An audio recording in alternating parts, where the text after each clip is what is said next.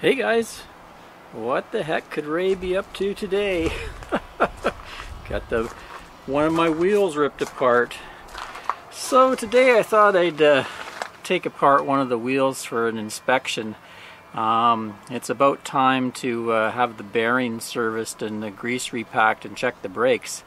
Normally I take it into my dealer, but with our new truck being delayed, we might not get it till near the end of October, so I don't want to have to then bring the trailer into the dealer to have the bearings repacked. I usually do it every about 2 years. They say actually to do it once a year in the manual, but I thought that's a little overkill, so I've been doing it every 2 years and been not having any problems. But this year I thought, well, let me take it apart and see what's involved. Maybe I'll do it myself. So I've taken apart this wheel, pulled the hub off.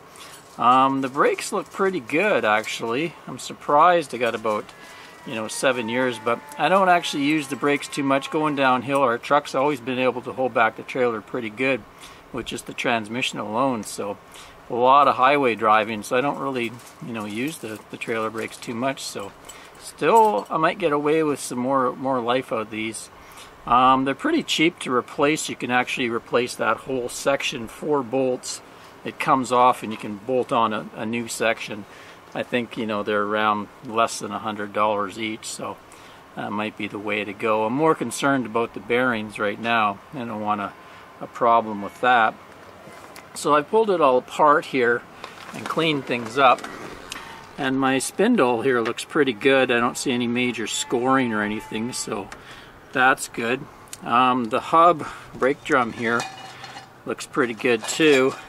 No major gouges or scoring where the pads hit or inside there, so that's good news. And here's my bearings. I did find one that's not in the greatest shape. Let me see, is this one here. I don't know if you can see this, but it's kind of, some of the bearings are starting to get a little pitted, so I definitely think I'm going to want to replace all my bearings. That was the outer bearing. The inner bearing looks a lot better. They were done probably about 1.5 years ago, close to 2 years ago. Had them done at the dealer, and my seal was fine. Didn't blow any grease through it into the brake area, so it held fine. But they always get replaced.